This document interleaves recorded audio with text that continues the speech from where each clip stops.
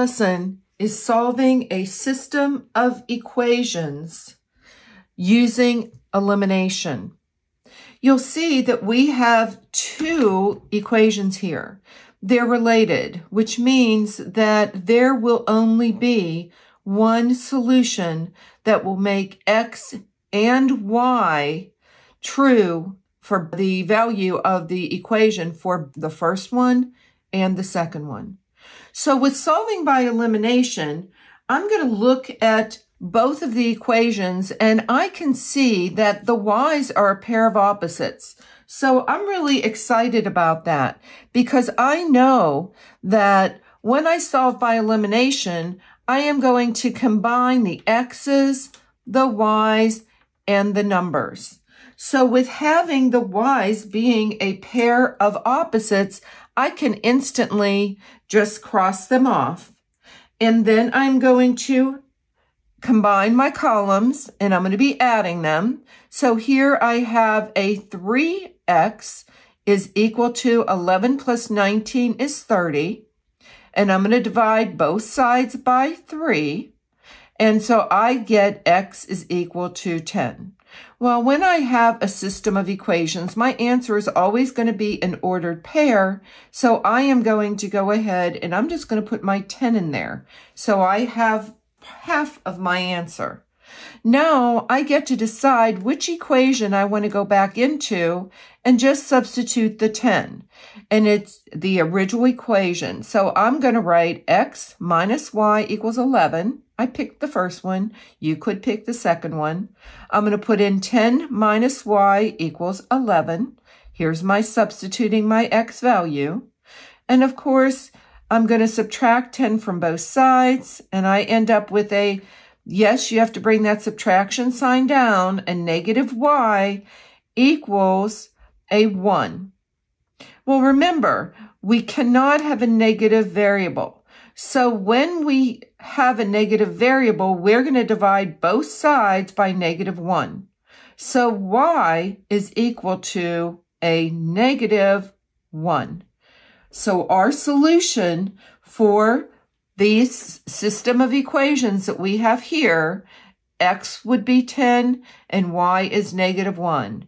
You could substitute the value in and check to see if those answers are correct. The second problem that we have here now, it is a negative 4x plus 9y equals 9, and an x minus 3y equals a negative 6.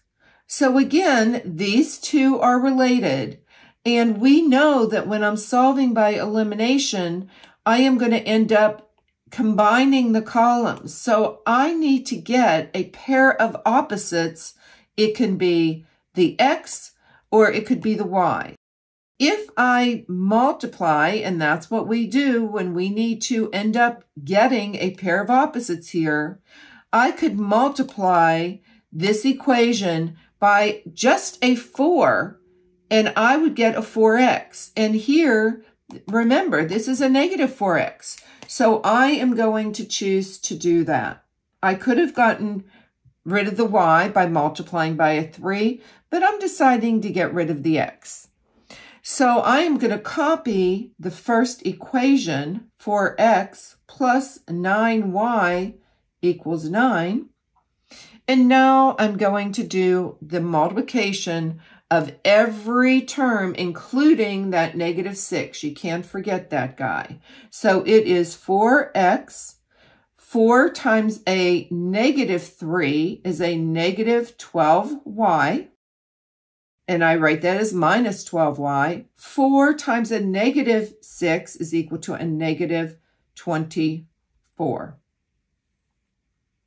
So I see now that I'm ready to combine my columns, because when I do, I'm going to go ahead and I am going to be able to eliminate my x's. So a positive 9 minus 12y, and that was a positive 9y minus 12y, is equal to a negative 3y. And 9 minus 24 is equal to a negative 15. Well, we know that we have to divide both sides by -3 to get the y by itself. So the y is equal to 5. Again, I'm going to start my answer, ordered pair, up here, and my y is a 5. So now I get to pick, do I want the first equation or the second? And you always use the original. I think I'm going to go ahead and use the second. It seems easier. So x minus 3y equals a -6. I know that I'm looking for my x, and so I am going to substitute in for my y. The 5 that we found is equal to a -6. We know we have to multiply, and when we multiply, be sure to catch that subtraction sign. So x times x, I'm copying down, and now I'm going to multiply this. It's a -3 times a 5 is a -15, and I'm writing -15 is equal to a -6. Again, I see I need to get my x by itself, so the opposite of -15 is +15, and I'm going to do that to both sides. And this cancels out, and I end up with x is equal to -6 plus 15 is a 9. So our ordered pair that makes this system of equations, each of the equations true on its own, is when x is 9 and y is 5. If this video was helpful to you today, please add a like, comment, and most importantly, subscribe for more Math with Marcia. See you again soon.